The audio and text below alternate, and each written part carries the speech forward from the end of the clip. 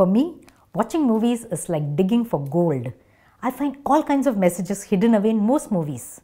But one of the recent movies had me clapping and crying and laughing. The Greatest Showman on Earth. The audacity and outrageousness of P.T. Barnum's venture to take a set of misfits and freaks and create a successful circus act. It was full of inspiring messages of chasing dreams and accepting people for who they are. But this quote had me actually clapping because it is a reminder that we need. Men suffer from dreaming too little than too much. And that is the focus of this episode, how to dream big. Hi, I'm Sheila and this is Lumiere 24. Light on.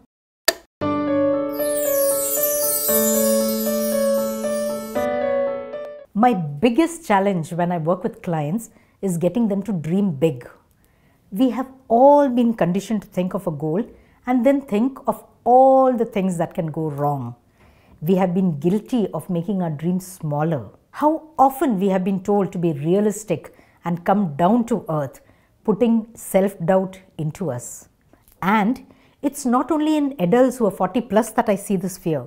Young kids who I coach don't even want to think about the fact that they can achieve that score or that rank. Why? Because no one has ever got that or no one's ever done that. The world needs big dreamers and big movers and shakers. From your iPhone to your social media, someone dreamt it and made that happen. Until Roger Bannister broke the 4-minute barrier and sprinted a mile in 3 minutes 56 seconds, no one thought it was possible. So, why is it good to chase those wild dreams? Sometimes, when we aren't where we want to be professionally or personally, it's easier to dream small. In fact, my focus with my clients is to erase all the voices they have of other adults or authority figures telling them to be realistic, to not fly so high, because the fall will be then less steep. Well, this is one thing that I want you to chew on. While setting big goals does not ensure you will reach them, setting small ones will guarantee that you don't. Learn from history. For those who have achieved the most are the ones who did it against all logic, all odds, and against all probability. Top performers don't get there by setting small, mediocre, practical goals. When your dream is big and hairy and outrageous and it scares you, there is magic. It will drive that vision forward. The excitement will help you navigate the path. And if the vision scares you and excites you, nothing else will be acceptable. Those who make big things happen, they know this. Your yesterday's actions created today's results.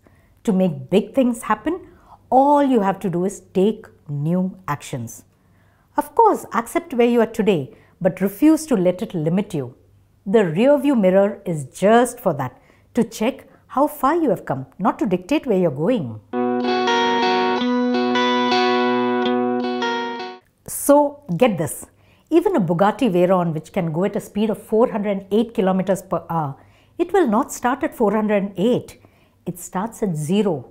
It goes to 11 km per hour before it picks up momentum.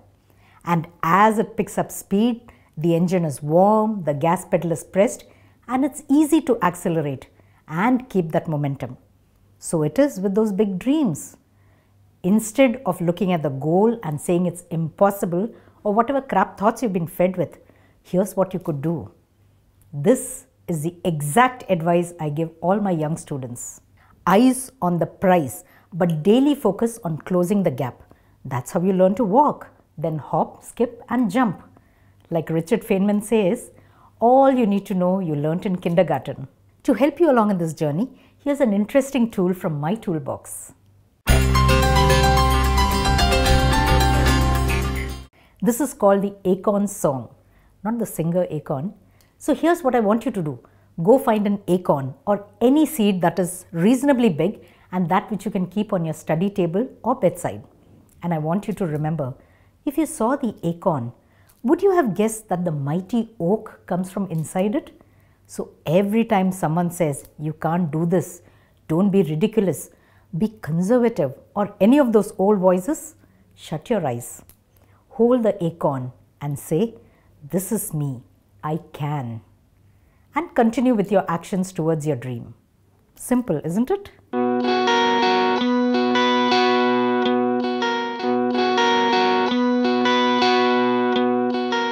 P.T. Barnum's quote made me applaud because it's a reminder. It's a reminder never to suppress your dreams because of fear of failure. So be a dreamer, be a doer. If you need to be reminded to take risks or just dream again, go see The Greatest Showman now. And if you need help with dreaming big and achieving your goals, reach out to me. Sign up below for a free strategy session to see what's possible. Sign up for one of our training sessions, or if you want to do it alone, start teaching yourself. If you know anyone who's living in the shadow, afraid to take that leap, give them a nudge, share this video with them. Maybe that's how we spread the light.